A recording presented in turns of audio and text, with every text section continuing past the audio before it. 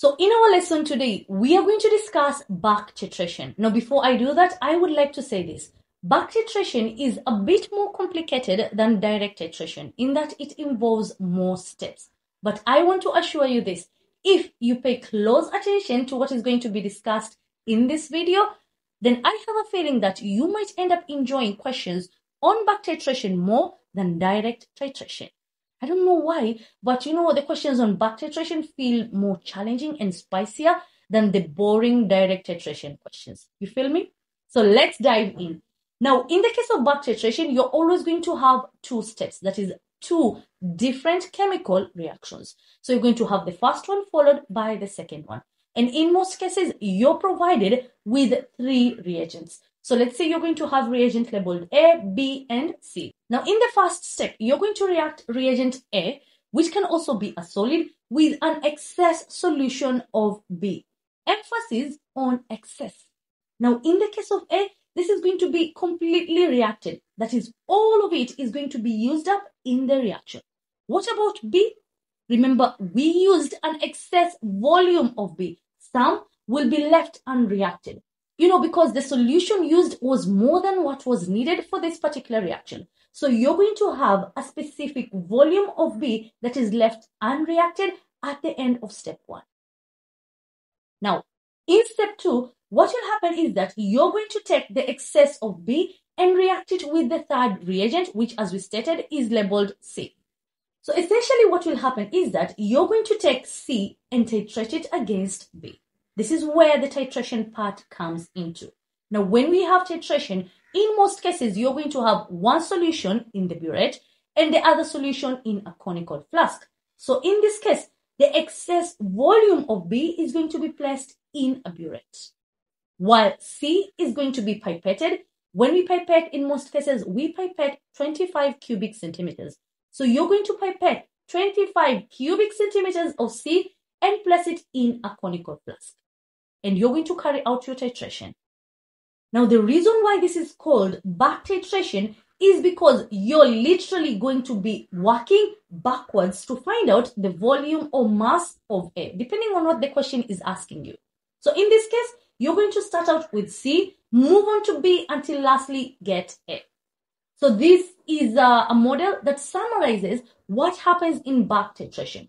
A reacts with B. But because B is in excess, only a part of it reacts with A. This, the shaded part, is the one that is in excess. And it's the one that reacts with C. Now, in case you're wondering, why use back titration in the first case? Why not just normal direct titration? Now, this can be for several reasons. Let me mention two. Back titration is necessary when you are dealing with a substance that is not soluble in water. So it cannot form a solution. Or when you are dealing with a substance that contains impurities, and these impurities would interfere with the normal titration. I want you to look at this question of ours. In this question, we are being told that we have solid A, which contains 2.65 grams of impure anhydrous sodium carbonate. So we have an impure substance, and that is the reason why we are going to carry out back titration. And if you're talking about an impure substance, H1B, we are going to be asked for the percentage purity of this substance at the end of the question. But don't worry, we're going to get there and you're going to be okay by the end of it. So let's look at the reagents we've been provided with. As stated before, they are three. We have solid A, as mentioned. This is impure anhydrous sodium carbonate. What does this mean? It means that in that mass, 2.65 grams, not all of it is sodium carbonate. You're going to have a portion of it containing something else, and this is what is termed as impurities. We are also having two solutions. One solution is Y. This is 0.4 molar sulfuric 6 acid, and another solution labeled B. This is 0.1 molar sodium hydroxide. Now guys, what I'm going to do is I'm going to go through the procedure and I'm going to illustrate it diagrammatically. I'm going to use diagrams to help you process the information better. This is something that I use for myself to digest, the information that is provided, and I'm hoping that it's also going to work for you. So let us start with the first step. Using a measuring cylinder, place 80 cubic centimeters of solution Y in a beaker.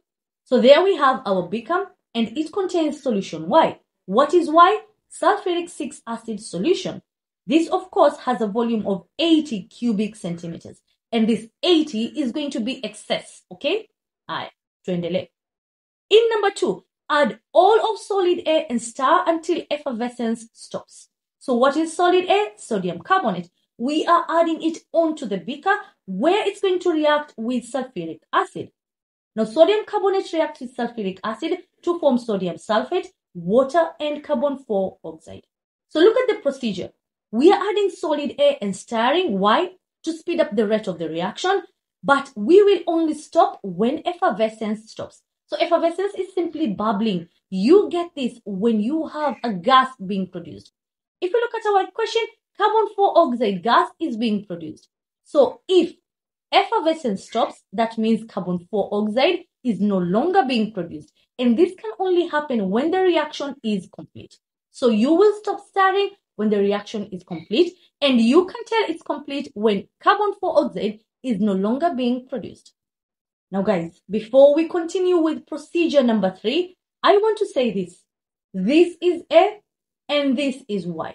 Now as you can see from the length of the horizontal bar, Y is in excess. We have too much of it. So this part of Y will react with A, but this is the excess portion. So in the next step, we are going to handle this excess volume of Y, the one that was unreacted in step 1. So what are they telling us to do? Transfer this solution into a 250 ml volumetric flask and add distilled water to the mark. Label this solution as T. Now guys, this solution is going to contain sodium sulfate and water, the products of the first reaction. And it's also going to contain excess sulfuric 6 acid. We are not concerned though with sodium sulfate and water. Achana nazo hizo. What concerns us is the excess unreacted sulfuric acid, which will take part in the second reaction. So what are we being told to do with this? We're being told to transfer it onto a volumetric flask. Now, when it comes to volumetric flasks, they come in different sizes. So in this case, ours is 250 ml.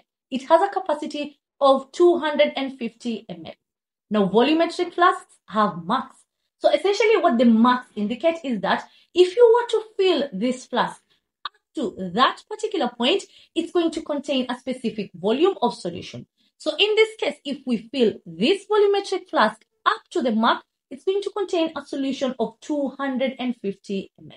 This is going to be our solution T. Majina yasiwababaishe. Solution T simply contains the excess unreacted sulfuric acid. Okay? Next step, place solution T in a clean burette. Okay? So we are going to take a portion of solution T, fill it in a burette. And then pipette 25 cubic centimeters of solution B. Solution B is sodium hydroxide. This is going to be in a conical flask. Okay? And we are going to pipette 25 cubic centimeters of solution B. That means every titration you carry out, solution B is going to have a volume of 25 cubic centimeters. Now, what volume of solution T will be used in this reaction? That is what we need to find out. We are going to add 2 drops of phenolphthalein and titrate. Now, the phenolphthalein is an indicator. It's going to show us when the endpoint has been attained. You know, when the reaction between sodium hydroxide and sulfuric acid has been completed. I want to say this.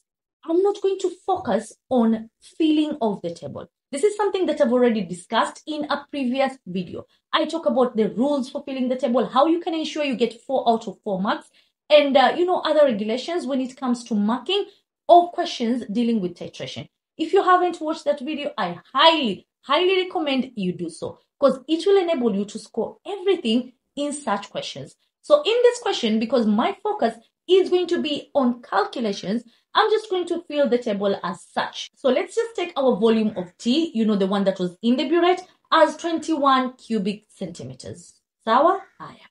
Now let us start. So question number 1, calculate the average volume of solution T used. The average volume, we are simply going to look at our titers. We have 3, and since they are exactly identical, we are going to take all 3, divide by 3, to give us 21.0 cubic centimeters. Okay, that's just it. Kama nilivyosema, I'm not focusing on the table right now. Part B, the number of moles of solution B. Solution B is sodium hydroxide. We know the volume. We know the molarity. Can we get the moles? Oh, yes, we can. So moles are given by molarity multiplied by volume over 1000. 0.1 multiplied by 25 over 1000 gives us the number of moles of sodium hydroxide present in 25 cubic centimeters as 0.0025 moles. Okay? Moving on to the next question. Calculate the concentration of solution T in moles per liter. Now, when it comes to concentration can be given in grams per liter or in moles per liter. When they're asking for the concentration in moles per liter, they're essentially asking you for molarity. So if you have a formula that gives you molarity, you can easily use this. So we're going to use this. Molarity is given by moles over volume multiplied by 1000. Do we know the volume? Oh, yes, we do. Noile average volume here to 21 cubic centimeters. Do we know the moles? Not yet, but we can easily get it using the mole ratio. For us to use the mole ratio, we need to have a balanced chemical equation between the reagents. So what reagents am I referring to here? Sodium hydroxide and sulfuric acid present in solution T. So sodium hydroxide reacts with sulfuric acid as such. When you balance the chemical equation, this is what you end up having. 2 moles of sodium hydroxide reacting with 1 mole of sulfuric acid. Does that mean you're going to have 2 moles of sodium hydroxide? Of course not. This simply means that whatever moles you end up having of sodium hydroxide are going to be double those of sulfuric acid.